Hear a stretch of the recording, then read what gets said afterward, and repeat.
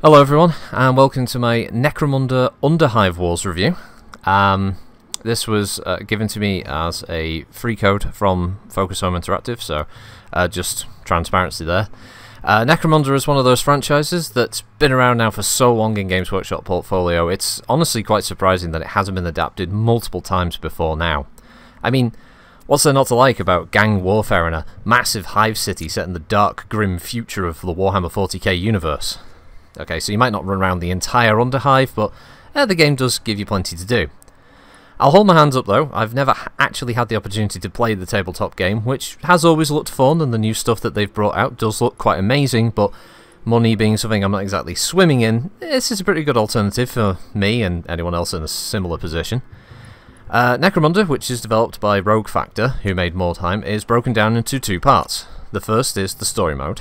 Personally, I call it an extended tutorial though. It introduces the controls, the mechanics, the three different gangs, and the different match types that you can find in the meatier, well, it's just called gang mode, I guess.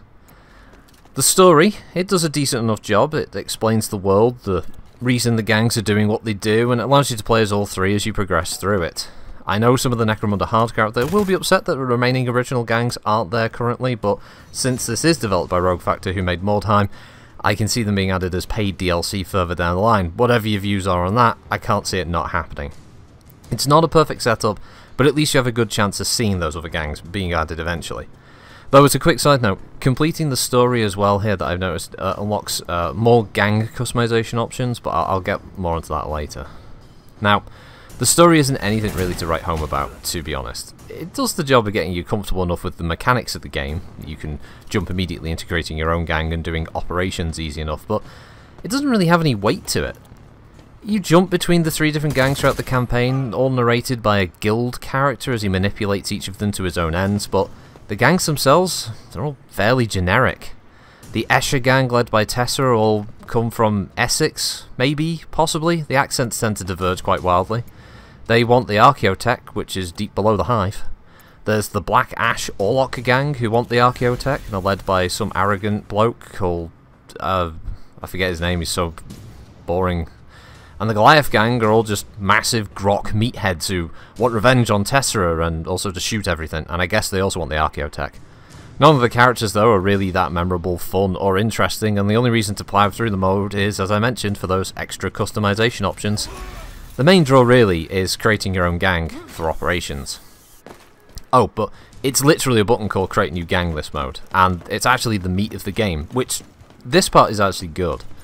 You get to pick from one of the three houses or the gang types, the all-female House Escher, who specialise in the production and use of combat stims and poisons, conferring debuffs on their opponents with successful melee strikes, and buffing themselves with their own homemade cocktail of drugs.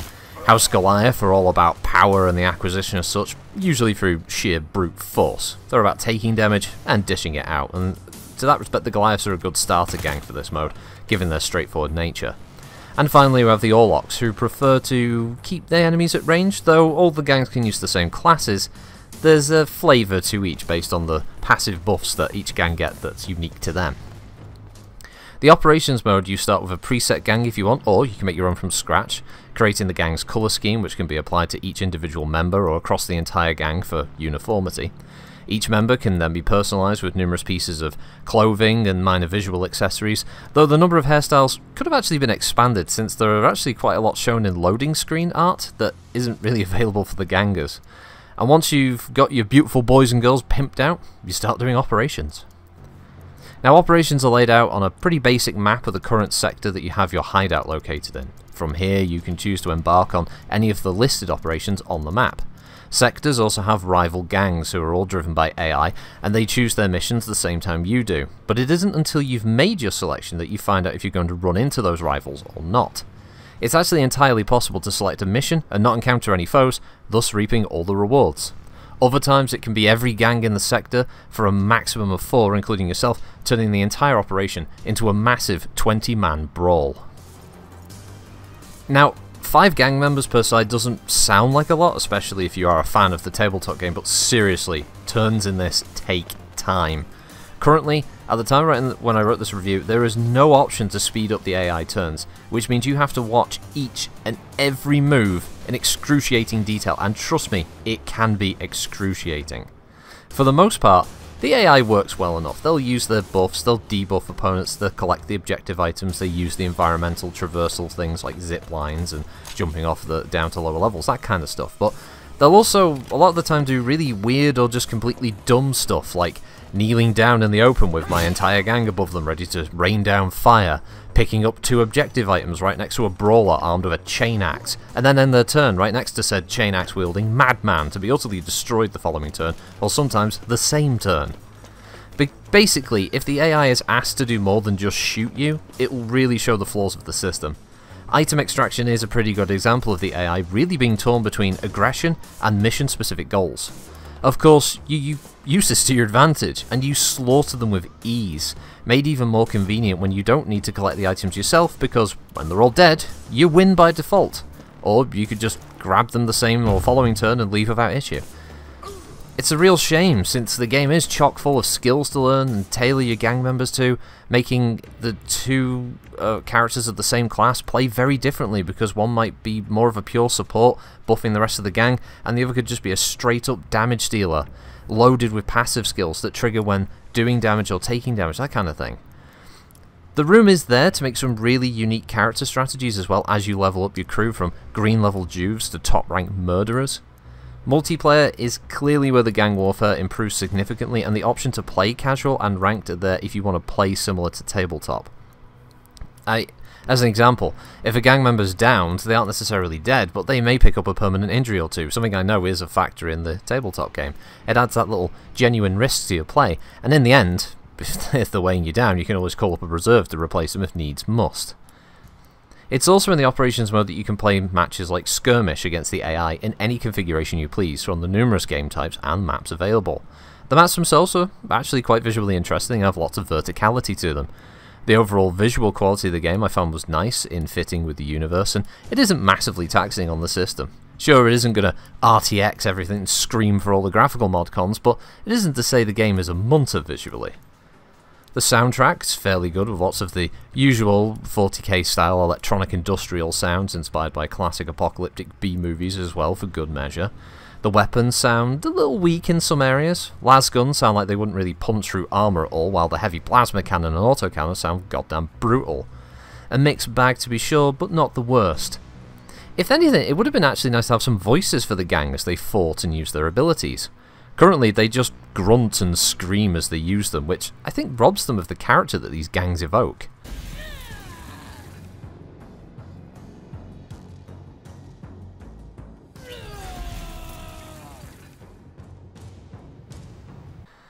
Gangs in this world are full of wild personalities who have a very punk feel to them, and I don't know, it just feels like they should be giving out at each other during fights and shouting insults at their intended targets.